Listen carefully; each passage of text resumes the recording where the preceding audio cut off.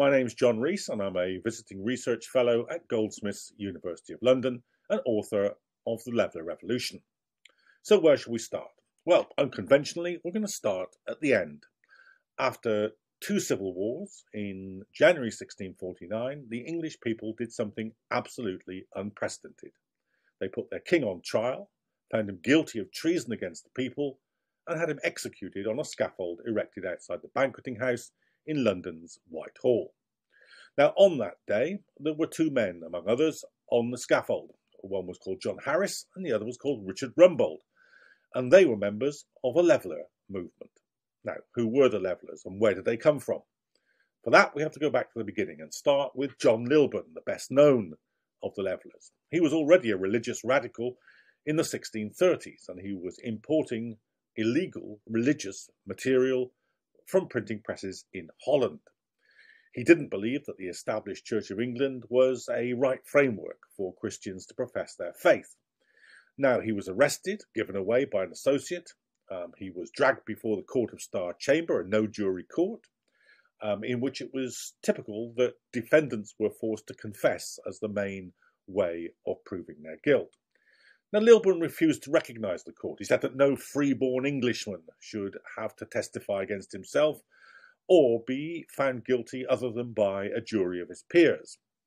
For this, he was found guilty by the court, sent to the Fleet prison, taken out one day, tied to the back end of a cart, and whipped 500 times with a three-thonged knotted leather whip all the way to Whitehall, where he was put in the pillory.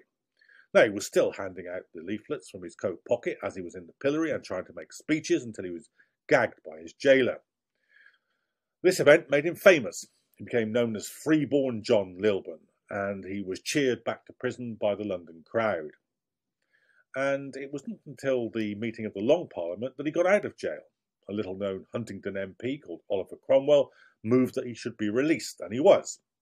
And he fought with Cromwell in the Ironsides in the First Civil War, and he was still associated with a network of underground and illegal printers. The writer Richard Overton was also running a secret printing press, and he was to become a Leveller.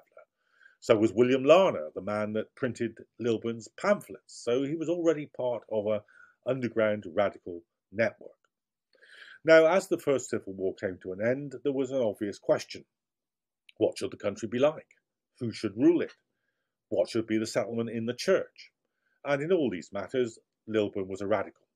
And the Leveller movement produced, in 1647, the Agreement of the People, and they debated it with the leading forces in the army at Putney Church. Now, they demanded annual parliaments, a very wide male franchise, freedom of religion, and freedom of print. Now, the army leaders didn't agree with them at this stage, and their revolt at that stage was put down. But within a year, the situation was very different. The king had escaped from Parliament, and there was a second civil war. That radicalised people. They finally saw that there was no settlement to be had with Charles I, that he was only going to return on the old terms or not at all. And the radicals in the army combined with the Levellers to push through a final settlement, a final coming to terms. The moderates who wanted to bring the king back were purged from Parliament, and a court was set up which tried the king and brought him to justice. And that's why Richard Rumbold and John Harris were on the platform that day. Richard Rumbold was later executed himself for a plot in the 1660s, and on his scaffold, he said these words, that no man comes into the world booted and spurred, and no man with a saddle on his back, so that he can be ridden. And that, if anything, was what the Levellers stood for. They stood for a democratic society. They stood for freedom of religion, at least in the Protestant church, and they stood for freedom to politically organise, to petition, their main weapon, to be able to demonstrate, to be able to print freely.